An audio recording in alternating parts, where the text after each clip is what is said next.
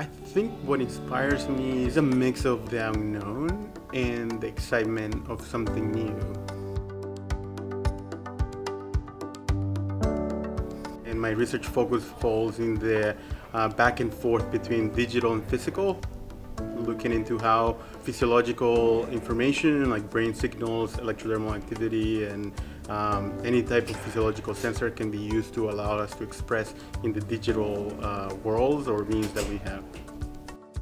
A lot of my work uses Dakota motifs and symbols to show the philosophy of how we as Dakota people approach the world.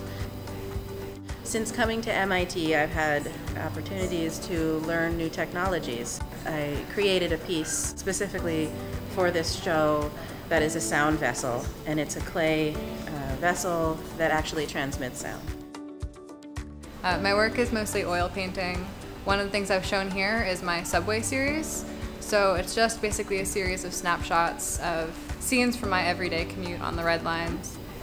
Mostly interested in that intersection of these personal moments within a very public space and kind of how they interfere with each other. I view my work as a socio-technical synthesis.